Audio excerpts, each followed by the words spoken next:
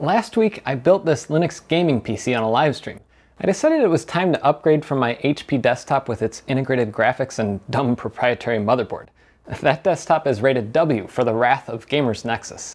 The HP couldn't even play Halo 3 at 60 FPS, so I decided that this upgrade would be a success if I could achieve that on Linux with Steam and Proton. I was encouraged after I watched Linus's series on gaming on Linux because last time I'd tried was in 2020 on a Ubuntu Focus laptop, and my experience back then wasn't that great. I decided to install Ubuntu Linux, and that resulted in over 2 hours trying to get graphics drivers installed on this thing instead of playing games. Of course, that was disappointing, but I learned a lot from that experience and from further testing the rest of last week, and I wanted to share what I learned in this video. And TLDR, before you start commenting mid-video about my decisions, the main problem was the version of Ubuntu I installed was too old to have the right driver pre-installed, and yes, the best answer would be to use a more bleeding-edge Linux distro, but that's not the most important thing I learned. First of all, a lot of people have already asked, why didn't I just install Windows? I mean, if you're gonna install Windows-only games like Halo, doesn't Windows make more sense? Well, as I mentioned last week, I'm a Mac user for my workstation and I run Linux on all my servers. I hate the idea of licensing for an operating system, and Windows just doesn't do it for me. Plus, I really wanted to test gaming on Linux, especially after Valve started building the Steam Deck and SteamOS, so Linux it is. But why Ubuntu? Well, that's a more complicated decision. Searching on the internet, you'll find 1,000 lists of top Linux distros for gaming, and every one of them is different. Everyone has their own opinion. This is probably the main reason I don't know if there will ever be a year of the Linux desktop. Because there are so many options, and because many of them are good, and because so many people have their favorite distro and will die on a hill defending it, new users are faced with analysis paralysis. Heck, the best illustration of someone getting burned by that is in Linus's first video on gaming on Linux. He installed Pop! OS because so many users are nuts over it, but then when he encountered a problem with the installation, he pasted in a random command and he eventually nuked the entire install. I don't blame Linus. Heck, on my live stream, I ended up trying some random dumb things people were commenting in live chat, but there are too many foot guns in Linux, and the biggest problem in my mind is the fact that half the internet has bad information that might solve a problem in one case, but causes 10 others for anyone else.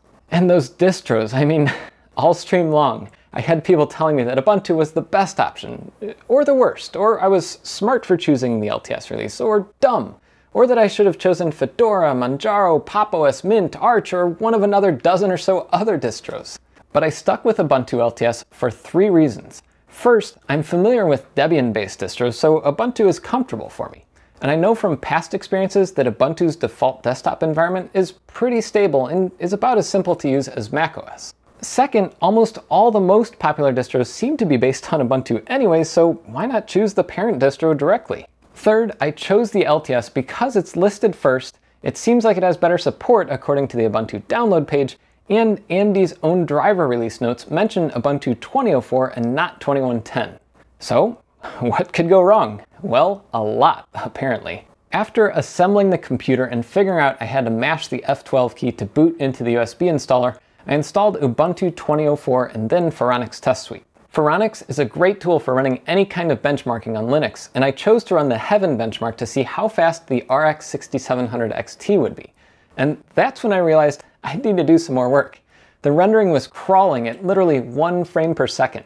So I googled RX 6700 XT Ubuntu driver and clicked on the first result. That was my first mistake. I downloaded the 2050 driver using the link on AMD's website because that was the first search result that came up. What I didn't realize at the time was the 2050 driver was a couple years old and I should have downloaded the 2150 driver instead. But I plunged forward anyways and ended up breaking that install completely. I spent some time running other benchmarks and was happy to see that this Ryzen 5 5600X was beating the average scores on benchmarking.org, at least for video encoding and kernel compiles. But eventually I tried to do an in-place upgrade from Ubuntu 2004 to 2110 using Ubuntu's do release upgrade tool, and that kind of upgrade is always risky, and in this case it actually made things worse. I was getting 1080p initially, but now the monitor was stuck on a blurry 1024 by 768. So later in the stream, after people in chat were saying to mess around with Mesa and Wayland, 2 things I know I'd blow up even more during the live stream, I decided to wrap it up and dig in without everyone watching over my shoulder. I saw some commenters point out my mistake downloading the wrong driver version, so I erased the drive completely and installed a fresh copy of Ubuntu 2004, then tried installing the latest driver version from AMD's website. This time, I took the time to do everything exactly like their website says, and I still ran into an installation problem. At this point, I had two choices: spend potentially hours futzing around with packages and desktop environments, or just try the latest OS release. So I went with the more bleeding edge Ubuntu 2110.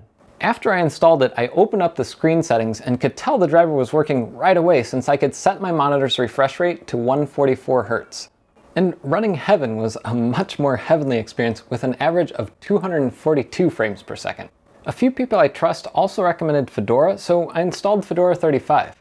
Besides the background image being different, the desktop environment was nearly identical to Ubuntu's, and it also worked with my graphics card right out of the box. To finish my gaming tests on both Ubuntu and Fedora, I installed Steam, which was easy enough to do either by downloading from Steam's website on Ubuntu or installing from the software app on Fedora. I signed in, enabled Proton and Steam settings, then waited for Halo's MCC to download. I launched it with Easy Anti-Cheat enabled, hoping I could play multiplayer, and waited for the Halo 3 campaign to download. The campaign ran fine, and I even uncapped the frame rate limit in quality settings, and it still played great.